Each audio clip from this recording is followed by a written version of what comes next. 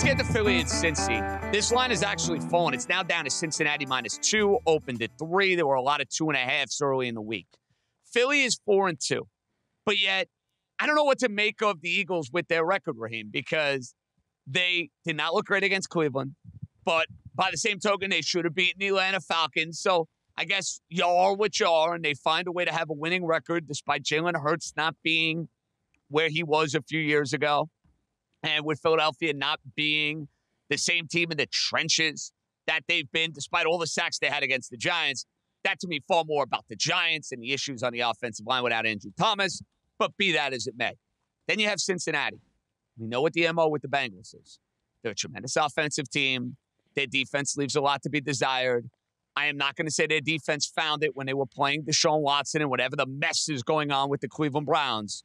House, I see this game, though, and from a desperation standpoint, I think there will be far more desperation on the side of Cincinnati in this game. I can tell you confidently, there is no way in the world I am betting Philadelphia in this spot. If I am betting this game, I will be on Cincy or I'm not taking the game. Where do you stand on Bengals-Eagles?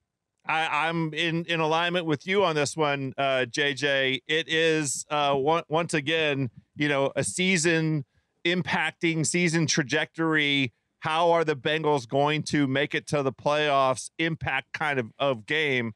And we just haven't seen Jalen Hurts play great yet this season.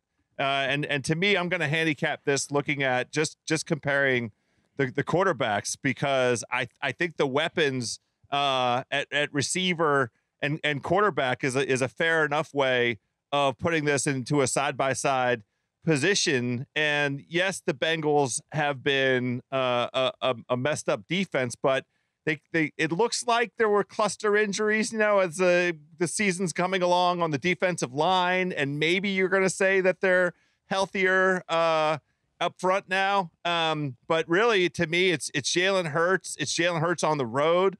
Let me have Joe Burrow and these weapons. I think that's the correct side, Dream. So this one's interesting because both of these teams have actually played the exact same teams recently. They played the Giants. The Bengals were laying 3.5. The Eagles played the Giants. They were laying 3.5.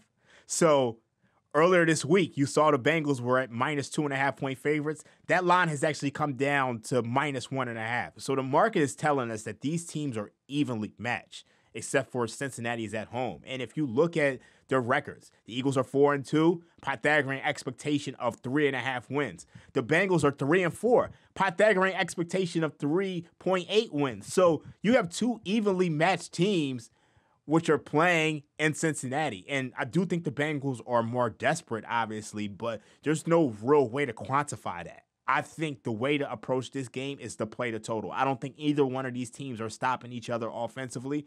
I think this total opened up at 46.5. We gave it out on East Coast bias over 46.5. I still would take it at 47.5 where it is now. I think both of these offenses get off here.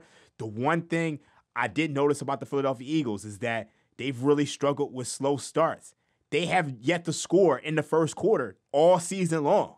They have 0 points in the first quarter, and they're 0-6 against the spread in the first quarter. Now, we're saying that right now on FanDuel TV. That's likely to change. I don't want to put the kibosh or the jinx on it, but I had to let you guys know. But I think there's going to be a lot of points in this game. Maybe the Eagles finally score in the first quarter.